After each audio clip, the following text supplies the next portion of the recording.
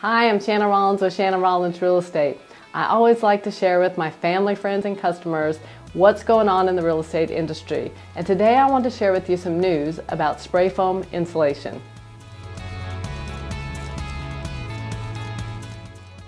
There's no surprise that spray foam insulation can be a great addition to your home.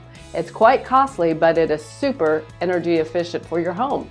I recently went into a home this past summer where it was 100 degrees outside, and when we went in the attic, it was quite comfortable. There was no sweating going on in that attic.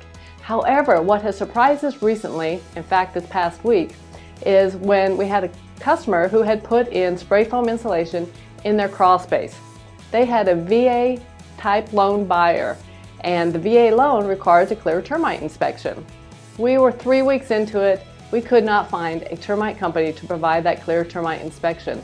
They do not want to guarantee a home. If you think about it, it kind of makes sense because they can't see what's behind the spray foam insulation. From the ground up to the foundation of the house, they could not see. So they had no idea whether there were termites in there or not.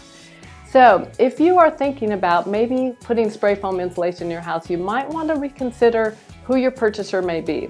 If your home is located really close to Fort Gordon, and you're in that price range where there's a lot of buyers buying that are at Fort Gordon, you might want to reconsider doing the spray foam insulation.